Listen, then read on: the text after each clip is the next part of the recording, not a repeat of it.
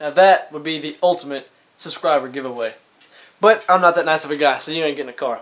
So really, what I was wanting to ask and figure out is, I don't understand about giveaways these days. I don't understand why they're frowned upon, or anything that deals with giving back to the subscribers. And I know that it was originally made, to get attention to yourself, but also give back to the subscribers and all that sort of thing. And back in the day when White Boy used to do, giveaways for subs and all that crap, all these guys, it was all okay. It was all, back then it was cool.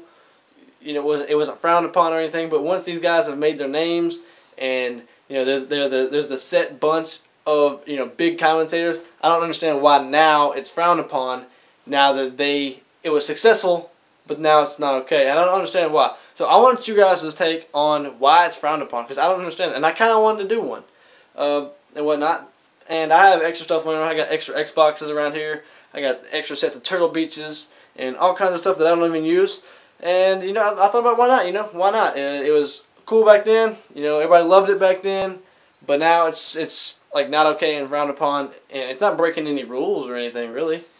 But I don't know. Let me know what you guys think. Like, I don't want to be hated for it or anything if I do one or stuff like that. So if it's cool, then it's cool. If it's not, let me know. I just want to know what you guys feel about it and everything. Send me messages. Leave comments in the comment section below, right down there, and all that stuff. And yeah, let me know. And look for today's commentary coming up later this evening. And that's it.